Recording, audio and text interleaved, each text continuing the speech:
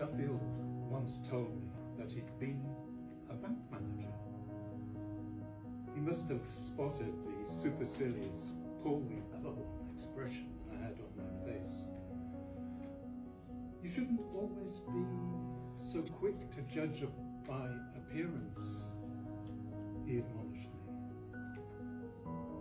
My olfactory sense had rebelled against that comment. Duffield was a tramp.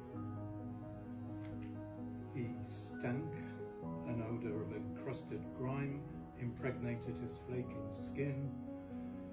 His rank clothes sang with a stale blend of urine and dirt, and even the grey whiskers that sprung from his face were so matted that crumbs from his, no doubt, scavenged breakfast clung to them with a static energy.